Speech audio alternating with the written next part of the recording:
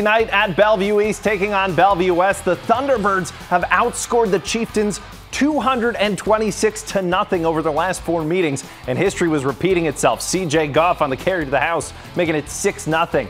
Next drive, a pair of Husker commits linking up. Danny Kalen, pass complete to Isaiah McMorris. The 3-star senior showing off his cutting abilities on his way to the 25-yard touchdown. 2-pointer makes it 14-0. New quarter, same story. Kalen finds Ben Goodwater on the outside this time to start the second, and the senior receiver says, "What's up, East? I'm headed west." 50 yards to the house, 21-0 T-Birds lead. Bellevue West wins 53-14.